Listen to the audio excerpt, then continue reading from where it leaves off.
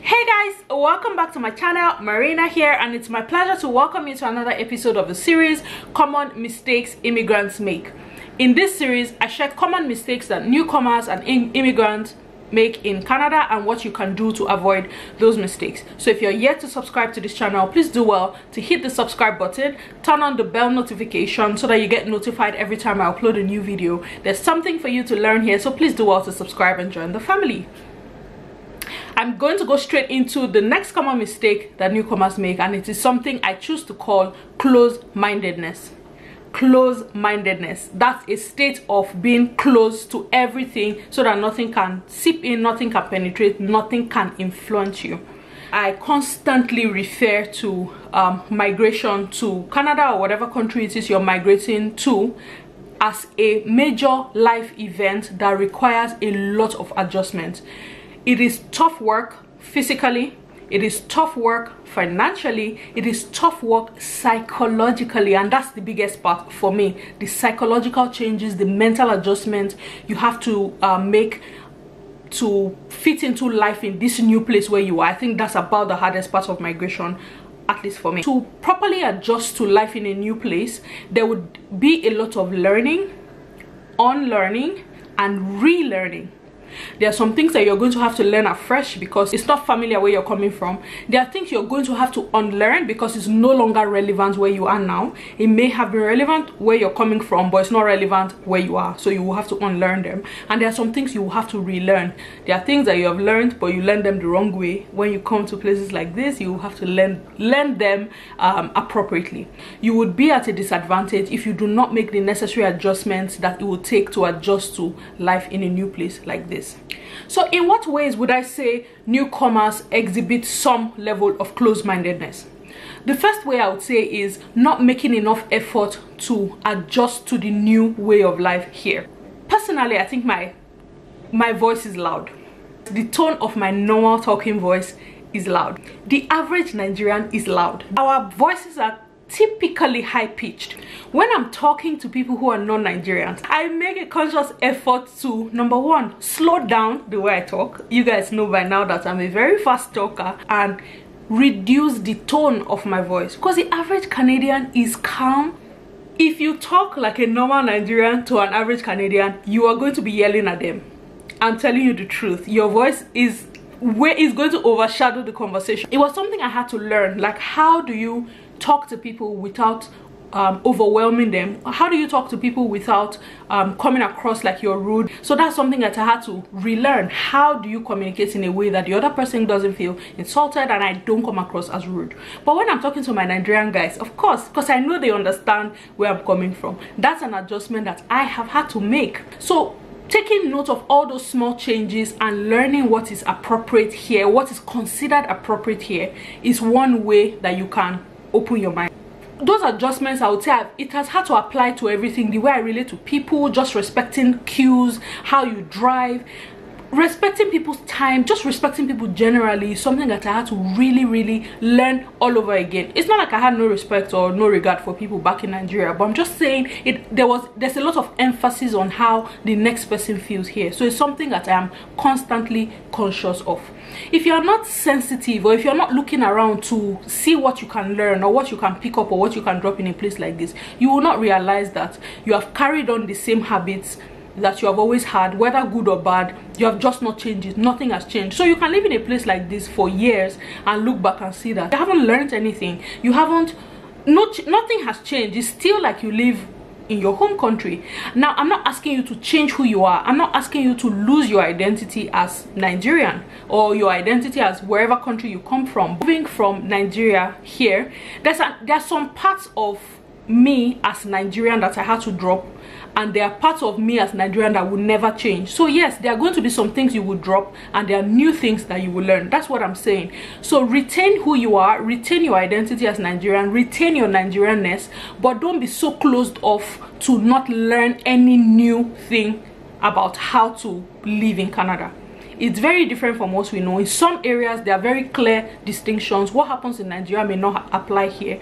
So your ability to be able to be open enough to learn those things, your ability to be able to humble yourself enough to drop the things that are not working and learn the new things, it will help you. Your ability to do those things will really go a long way to helping you. Another common way that I would say newcomers or immigrants exhibit some level of closed-mindedness is isolating yourself.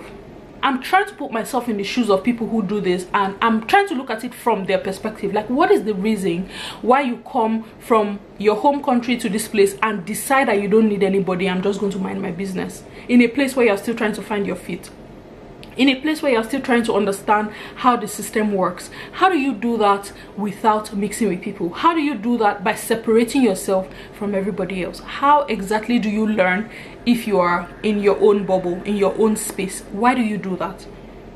The truth is, we all need each other. Regardless of how long you have lived here, everybody needs some kind of community. Everybody needs some kind of system. Everybody needs some kind of support at one time or the other.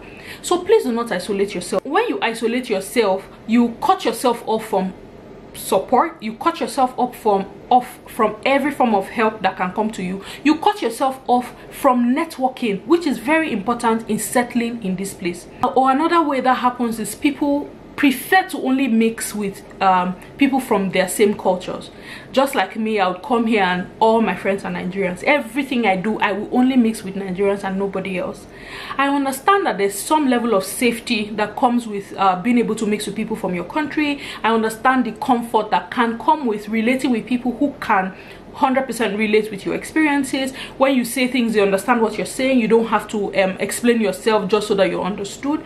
I understand the safety that comes with that, and by all means I think everybody should keep some kind of association with people from their countries. But if that is all the association that you have, if that is the only kind of association that you insist on, again, you're going to be closing yourself off to a lot of other things, a lot of other possibilities that you will never know. You don't know where your next big break is going to come from. You don't know where the next referral is going to come from. You don't know who you're going to meet, who's just going to point you in the direction that you have always been looking for. Sometimes that help may not always come from people of your country. It may come from there, but what if it doesn't? You are going to be limited to the information that circles around that community group. If the information is not in there, you don't have any access to it because you're not networking with people from anywhere else. So that's another way that people shut themselves off. You relate with only what you're familiar with and nothing else. See, the truth is that you already moved your life from whatever country you came from, or from Nigeria, or from where you're coming from, that you already moved your life from that place to come to a new place. It just means that you are looking to relate with something else other than what you're very familiar with. You're looking for life from a different perspective. You're looking for life from a different place. So why do you now come here and then now build a small bubble and keep yourself inside? Because really, are you people not curious like me? I want to learn about the cultures of other people. I want to learn about other countries. There are some countries I'd never heard of in my life. It was when I came here, I met people, okay, where are you from? And they called the name of country. I'm like, wait, what? Where is that? And I'm learning about those people. Now I know things about countries that I may never ever visit, but I know about those places. If you're closing yourself off from this information, how will you know? If you're closing yourself off from this information, how will you ever learn?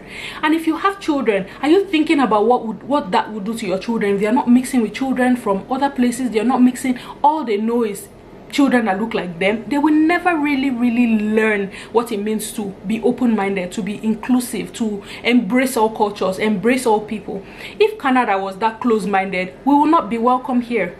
Canada is fast becoming a multicultural, very diverse country. People are coming from all over the world to migrate here. So before long, the world is practically represented here in a way, right? So if you close yourself off, you're closing yourself to a whole other world that you would never ever know about. So yeah, for your own good, it is better that you're open-minded. For your own good, it is better that you're able to open up your heart and learn things, not be too proud to unlearn things, not be humble yourself enough to be able to learn from people regardless of who it is. So how can you break this? How can you stop doing this? How can you be a little more open-minded? The truth is, it can be very intimidating when you come to this place. It can be very intimidating to learn about life all over again. In a way, it can be very intimidating, but the onus is on me as the newcomer. The onus is on you as the newcomer to make the effort. the onus is going to be on you to learn things, be curious, ask questions. Oh, hey, where are you from? Start off conversations. When you meet people, I've talked about this in my video on how to make friends. If you haven't seen that, I'm going to link it in the description box below. Be intentional and be deliberate about meeting people and learning about their culture. Don't close off anybody, don't write off anybody. Be open-minded, put your biases aside, put the prejudice aside, and open your heart to other people. That's the truth. People talk about, okay, discrimination and profiling and things like that, but we as newcomers, we as black people, we also have the tendency to be biased towards other cultures. We have the tendency to put our prejudice in front and judge people through the eyes of what we have heard or what the media portrays. We have been victims of that. You do not want to be meting out that same thing that you have been a victim of to another person. So keep your heart open. So if you open your heart and embrace people, there's a lot that you can learn from this place. There's a lot of opportunities you can access, and you can never access them fully if you are not willing to open up your heart, if you're not willing to open your mind and really learn what it means to adjust to life in this place. Not just for yourself but for your children, because they're going to go to school and they're going to mix with these people. You want your children to be able to contribute to conversation. Guys, it's beautiful to just sit down and watch children from different races, different backgrounds mix and play, and at that time all they see is human beings. There's no divide, there's no class disparity, nothing. It is so beautiful to watch that, guys. And if we don't encourage it, before long they'll get older and start to copy the patterns of the parents, and you don't want your children to become close-minded because you are. So open up your heart, open your mind. This may not seem like a serious thing to you, it may not seem like that's not important, but it's when you now start going to work and start mixing with people, you realize how bad it is. You sit at the lunch table with people, you don't talk to them, you don't relate with them, you're on the phone the whole time, and then you speak only your native language. I've heard stories of people who got fired because of things like that. Because, I mean, how unwilling to learn, how unwilling to yield can you possibly be? Canada is not going to adjust to you guys. We are the ones who would adjust to what is obtainable here. And the earlier you start to open up your heart to learn those things, the better for all of us. That's the truth. If you now say, no, it must be the way I've always known it or never, you will shortchange yourself. Again, I'm not asking you to lose who you are. I am not asking you to lose your nationality or lose your personality because you want to adjust to what's obtainable here. I'm just saying, keep your mind open, and at the point where you need to make the adjustments, be willing to make those adjustments. So yeah, that's what I'm going to be sharing with you today, guys. I hope you learned something from this. As usual, if you have any questions, please leave me a comment below or send me an email. My email address is always in the description box of all my videos, and I hope to hear from you soon. Thank you very much, guys. Until I see you on the next episode of the series Common Mistakes Immigrants Make, it is Marina saying thank you and have a great day. Bye bye.